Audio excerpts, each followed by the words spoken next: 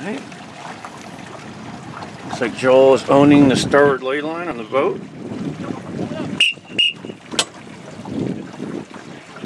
Which I like. He's drop my whistle.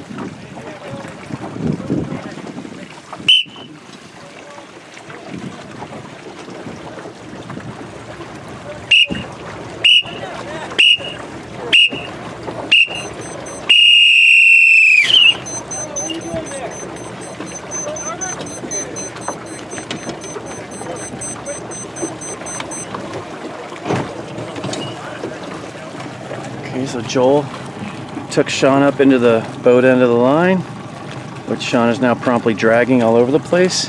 Kind of a denial thing. Once you're on that mark, you gotta just circle around and fix it. Now he's in rough shape, effectively in last place, so let's see what he can do with it. When you know you're above the starboard ley line, you have to fix it. You have to fix it. So right now Sean is not fixing it. He's in bad air. And he's chit-chatting with the guy who hosed him. And the guy, there you go. So he's on the leeward side of the boat. His sails are both luffing. He's in bad air anyway.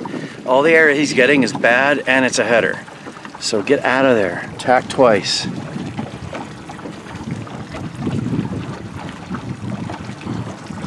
It's not going to go well.